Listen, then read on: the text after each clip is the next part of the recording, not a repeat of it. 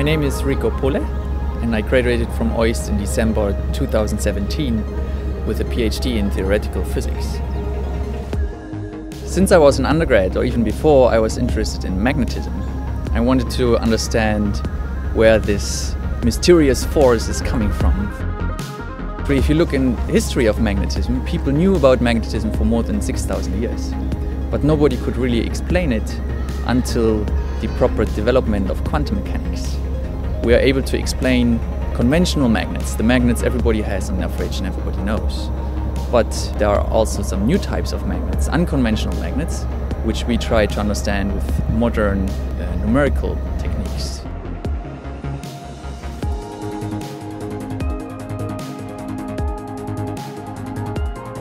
I grew up in Dresden, a very nice and beautiful city in the eastern part of Germany.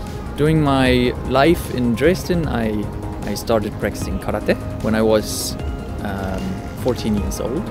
Since this time, karate was actually a part of my life. Also my first encounter with Japanese culture, Japanese language and also Japanese martial arts.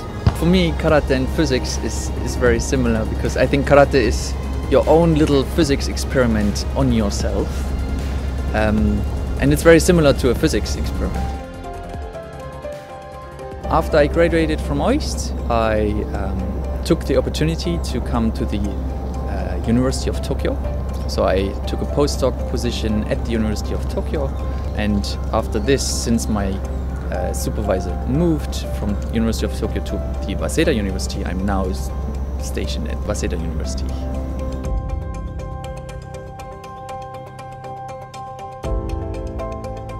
My life in Tokyo is nice. It's a very huge city. I quite enjoy that. I really like the vital aspect. Everybody is working very hard. Everybody wakes up early, goes to work in this dynamic I can feel every day, which motivates me to work hard as well.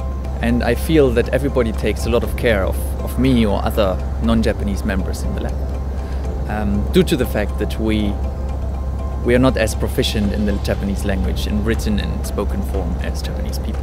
So we have some kind of special status, if you want to say. However, I like to include myself and try to use this as a challenge to improve my Japanese too.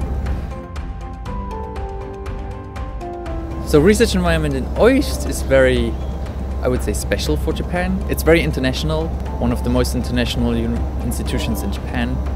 After I came from OIST to the mainland, I recognized how international it actually is.